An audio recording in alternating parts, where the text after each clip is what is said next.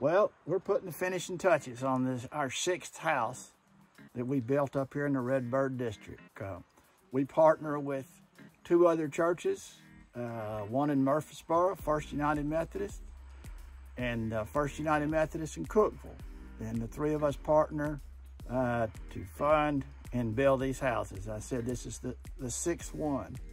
You know, even though we may not be holding church service here, or we may not have any formal meetings, we figure our presence and what we have on our trucks is part of our way of witnessing, just to see us up there and see what we're trying to do to help people out. Well, first of all, I have a very passionate about woodworking and about construction and about helping people. And I think this gives me a real opportunity to be able to come here and participate not only in an activity that I like in the construction field, but to know and feel good about what the mission is accomplishing and what it means to the people here. We have always had families that are so grateful for what we've been able to do and the way it's changed their lives. And we've seen a lot of them. This is our 6th house. I said we've done this over 7 years. We didn't build one last year. And it's been a very gratifying experience to me to be able to know what you've done for these people here and to try to help them with a real leg up and try to get them some advantage over some of the conditions.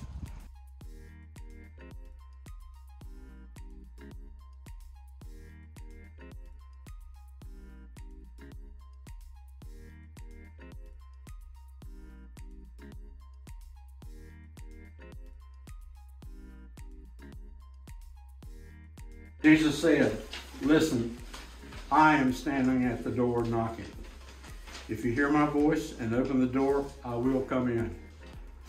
Dear friends, we have gathered together to seek God's blessing upon this home, which by the favor of God and human labor has been made ready. This home is not only a dwelling, but a symbol to us of God's loving care and of our life together as the family of Christ. Let us therefore bring praise and thanksgiving for goodness and mercy, and for our communion, offering ourselves as God's servants and as loving sisters and brothers to one another. Almighty and everlasting God, grant to this home the grace of your presence, that you may be known to inhabit this dwelling and defend this household. Through Jesus Christ our Lord, who with you and the Holy Spirit lives and reigns, one God, forever and ever. Amen. Amen.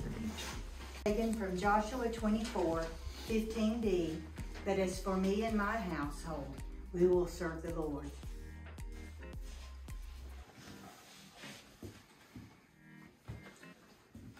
On behalf of our senior minister, Reverend Tommy Ward, Sean Gilliland, the chairperson of our administrative council, and all the members of St. Marks United Methodist Church in Murfreesboro, I want to welcome you all to this dedication and consecration of our 6th Redbird home. Welcome to all of you, those of you that have come to be with us here today, and also those that will be viewing us electronically. Welcome. And I want to ask you all here to join me in welcoming this precious family, Charles, Erica, and Liam Hubbard. God bless you all. Welcome.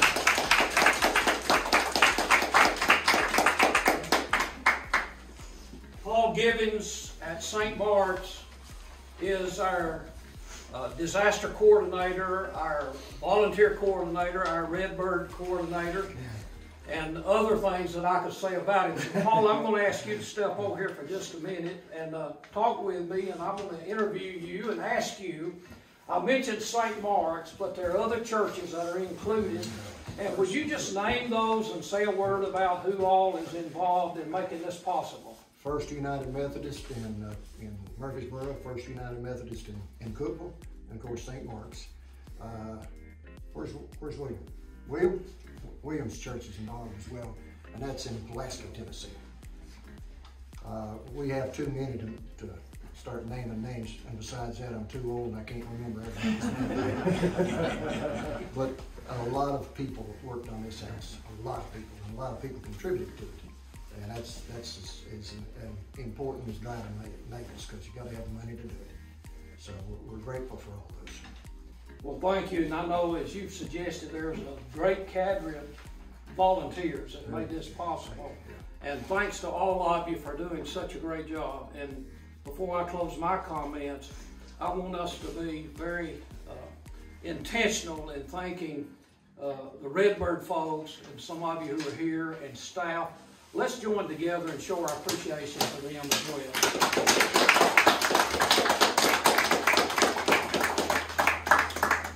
This family, and I know Paul will say another word in just a minute, but we're so happy for you. We are so thankful for you.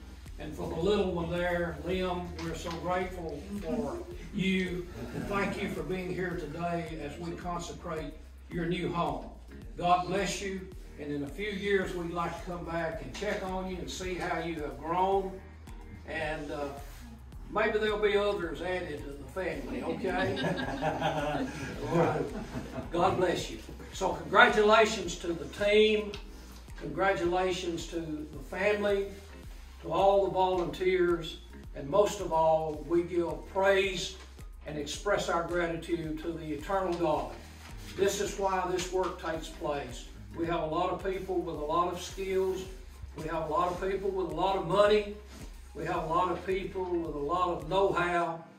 But we want to share our witness today and say that we believe all of this is possible because of the one who created us, who gave us Jesus Christ to save us and empower us to do His will.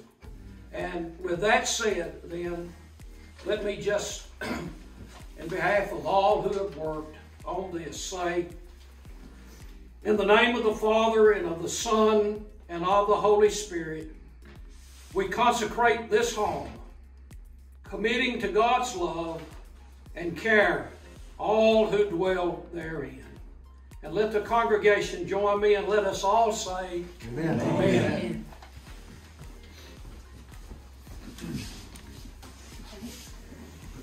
We'd like to give you this welcome basket. It's a few towels and blankets and things just to get you started. But most importantly, we've got a Bible that with your name inscribed, Charles and Erica Hubbard. And we've got Liam a Bible to get you started. And we made Liam some pictures so that he will always remember all of the people that worked on the house, so that he can look and see Paul and all of the guys that worked on the house, and he can remember the guys and the ladies that made the house possible for him. And I couldn't get everybody, but I tried to get as many people as possible. The last thing we'd like to do is, that I'd like to do, is to show Liam his new room. And I'd like to tell you that we have a lady at church. Her name is Cindy Stone Allen. She lost her parents, and in memory of her parents, and also with funds provided by Jerry and Joanna Beasley, who provided the bed for you, the mattress for you, we have decorated Liam's room. So are you ready to see your room, buddy? Are you ready to see your room? Come on. Come on. Come on. Let's go see. See if Mom and Daddy want to come in. Come on, Mom and Daddy.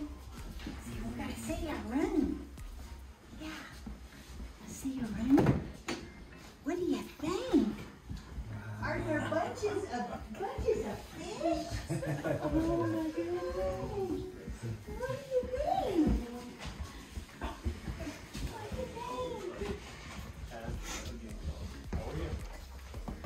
I hope you like it. Of course, yes, it's beautiful. And we hope that he likes it.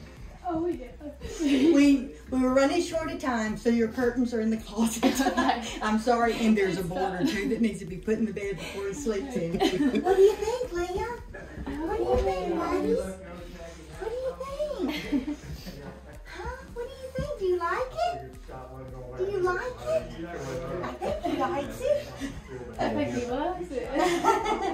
smell in here a lot. Well, I hope so. This house was not free. You're gonna have to pay for it. No. Here's why you pay for it. In weeks and months and years to come, people are gonna ask you about this house. Don't say St. Marks built this house. Don't say First Church in Murfreesboro built this house. Don't say First Church in Cookville built this house. And for goodness sakes, don't say Paul Gibbons built this house. God built this house. And that's the way I like for you to respond. Amen. And if you all respond that way every time, you pay for the house. Okay? Let's pray. God, on our first trip over here, we said that we can't get up that hill. And you said, yes, you can. And we said, we don't have enough help to build that house this time. And you said, yes, you do. And then we said, well, we're going to run out of money. And you said, no, you won't. And because of you, God, this house stands completed in your name. And for that, I thank you from the bottom of my heart. Amen. Amen. Congratulations. Congratulations.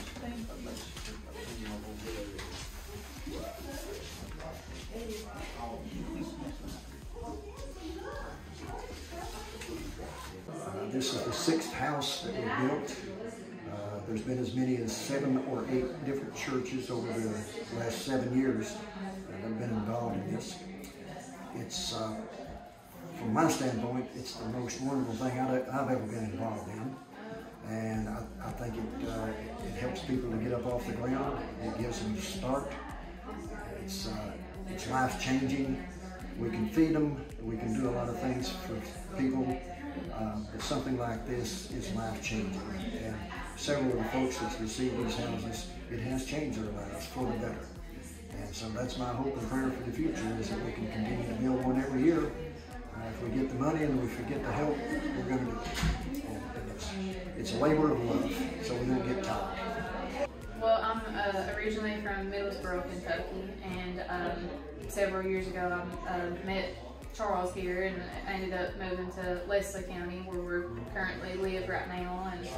And we are just so excited and so thankful for, I don't want to cry, but just so thankful for being able to get this home and just feeling comfortable. And we're just, it's that meaning of like family and home to us, and getting to be able to walk into, you know, a good warm home.